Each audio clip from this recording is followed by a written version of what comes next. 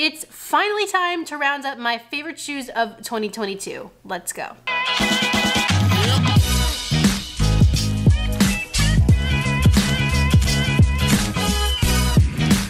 Good morning, YouTube. What's up, everybody? I hope you're safe and healthy and happy and doing okay. And happy New Year to all of you. And I figured today, what better day than to talk about my favorite shoes of the year. This is by far my favorite video to do every year, so I'm really excited to share it with all of you. I tried a lot of shoes in 2022, and the majority of them were pretty good, but we did have a couple flops, I guess you could say. You can check out that video right here. But today it's all about positivity, and we're gonna talk about 5 shoes that I really liked, my top 5, and then I have 2 honorable mentions. These shoes aren't in any particular category. I know last year I kind of divided it into different categories. This year we're just gonna talk about my favorite shoes, although they kind of are all different categories when I think about it, but whatever. Before we get on with the list, I do want to say thank you all so much for supporting my channel in 2022. I can't thank you enough for all of the likes and the comments and the sharing of the videos. It means a lot to me, and it just helps to keep the channel moving on forward, and that's what we're gonna do in 2023. And one more thing before we get started, the majority of these shoes, if not all of them, were sent to me by either Running Warehouse or the shoe brand themselves. However, they're not gonna see this video before you. They can't tell me what to say, and all of my opinions are always my very own. Without any further ado, let's get to the honorable mentions for 2022. First up, we have the HOKA Mach 5. I, like most people, was a really big fan of the HOKA Mach 4 when that shoe came out, but I was disappointed in the Mach Supersonic that came out in early 2022. So I was really worried about how the Mach 5 would be.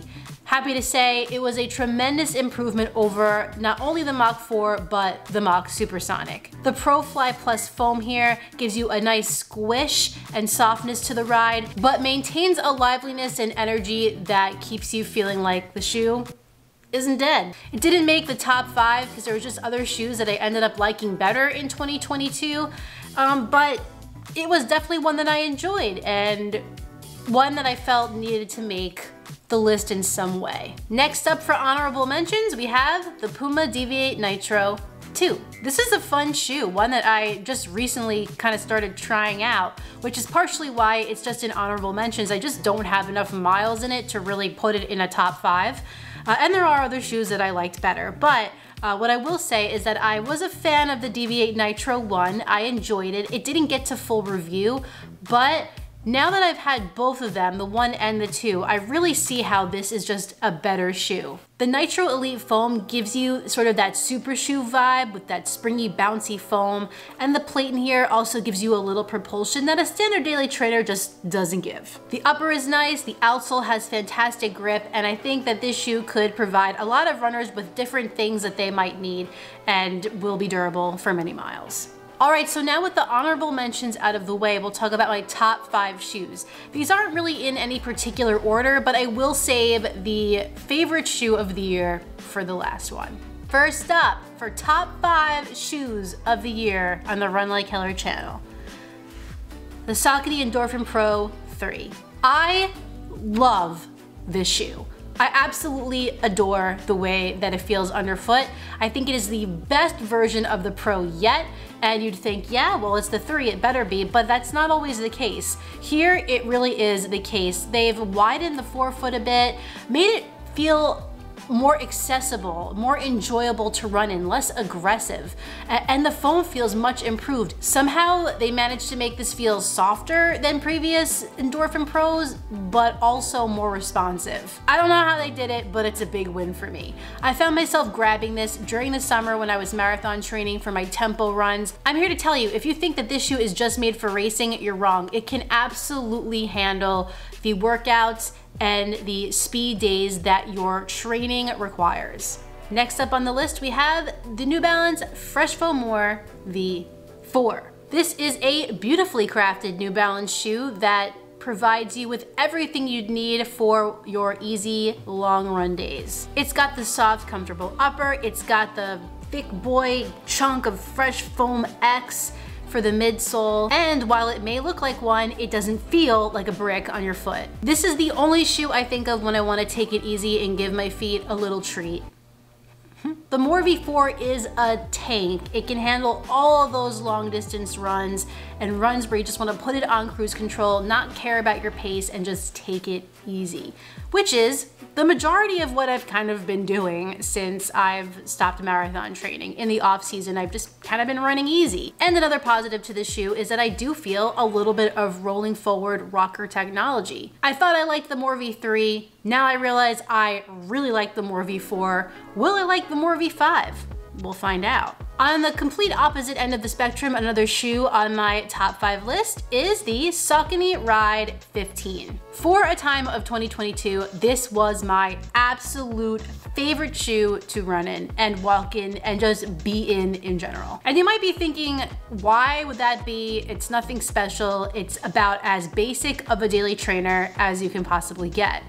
And I think that's why I fell in love with it. You just have a slab of regular Power Run foam and engineered mesh and a pretty simple outsole, call it a day, there's your Ride 15. But the shoe feels a little bit more magical to me than it would seem on paper. The Power Run foam, while firmer than other shoes that are in my top 5, does still provide you with cushioning and protection from the road. And it's firm enough that you could also take it on those faster runs if that's something that you want to do. I also found the upper of the shoe to be one of the best that I tried this year. It is so comfortable. The only reason why I kind of stopped running in it during my marathon training is because my PF issues started to flare up a bit when I would start taking this on double-digit runs. Somebody who doesn't have PF problems, my wife ran the Chicago Marathon in the Ride 15.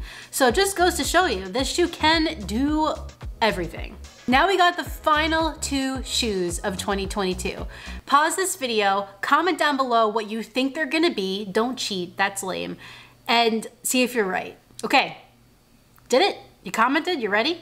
In second place for 2022, we have the ASICS SUPERBLAST. This shoe looks bigger than my head in this camera screen, and it's probably because it is. It is a huge shoe and kind of a head scratcher to me, but I think that's what makes it so good. The SUPERBLAST is exactly what I was hoping the Nova Blast 3 would feel like. It checks off all those boxes. They give you their Flight Foam Blast Turbo Foam, which is their super shoe foam, their most advanced foam, followed by under that like green layer there is the FF Blast Plus, which is another pretty premium foam from the brand, and they just pair so well together. You get performance, response, energy return, cushion from that turbo foam, and then the FF Blast Plus gives you even more protection, adds a little bit of stability, and just makes it that much more durable. I think the best part about the SUPERBLAST is that ASICS didn't put a plate in it, so you get to explore what it feels like to run in a premium super shoe foam without the aggressiveness that some plates tend to bring. I have been using this shoe for a lot of different runs. I've been taking it super long, I've been taking it super short, 5K distance, I've been going easy, I've been picking up the pace, and it does everything pretty damn well. The price tag on this shoe is hefty, yes, that is probably the most controversial thing about it, but to me, it's worth it, and I know some of you will get annoyed by me saying that, but I don't care. I love this shoe. It's sort of like the Ride 15 in a sense that it can do it all, but it's gonna give you a completely different sensation than the Ride 15 would. And it probably would have been my favorite shoe of the year had I not tried the last shoe on my list. Can you guess what it is? You probably can guess what it is. Here's the big moment, the final shoe, my favorite shoe of 2022 is the New Balance SUPERCOMP trainer. I mean, it was pretty obvious, right? As a running shoe YouTuber, I have tried a lot of running shoes. There have been plenty over the years that have caught me by surprise and really exceeded my expectations. But none of them feel, to this day, as cool and as good to me, as wild, as surprising, as fun of a ride as the SUPERCOMP trainer. As you can see, you have an illegal amount of Feel Cell foam here, and you also have a carbon fiber plate, which you can't see, but it's not the standard aggressive carbon plate that you find in super shoes on the market. It's an energy arc, so it's configured a little bit differently to make it more accessible for daily training and everyday use. And when I tell you I wanted to wear this shoe every day, I mean it. During my marathon training cycle, I switched to this shoe. I wasn't sure about it at first, but after a couple runs, I fell in love with it.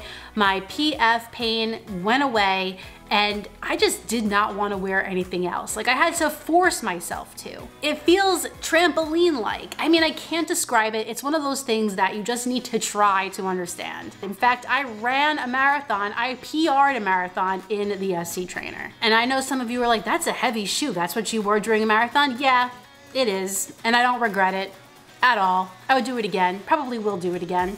I'm super impressed with New Balance. I gotta give it to them for thinking outside of the box and taking a risk on a Frankenstein looking shoe and just hitting it out of the park. It's that good, trust me. All right, well, there you have it. Those are my top shoes for the year of 2022. If you wanna check out any of these shoes on your own, maybe get a pair yourself, you can do so at the link in the description of this video. Keep in mind, this is an affiliate link with Running Warehouse, which doesn't mean much for you. It just helps out my channel so I can keep this channel going for another straight year. What was your favorite shoe of 2022? Comment down below. If it's one of these shoes, I'd love to know. If it's one that I didn't even talk about, I'd also love to know that. Your opinion, your thoughts matter here, so comment away. Well, everyone, that concludes this video of my top 5 favorite shoes of the year. If you enjoyed it, please like it down below and subscribe. And when you're done with all that, hit the notifications bell so you can find out every time I upload a new video. I think best colorway kind of goes to the Puma, but what do you guys think? I have another video for you next week, but in the meantime, get out there, get on the grind, and don't forget to run like Heller. See you next time.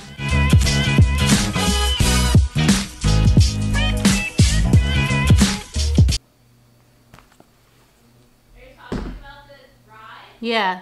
I ran the marathon. I know you did. Should I say that? In fact, somebody who doesn't have PF problems, my wife ran a marathon, ran the Chicago Marathon in the Ride 15. So it just goes to show you, this shoe can do everything. There you go.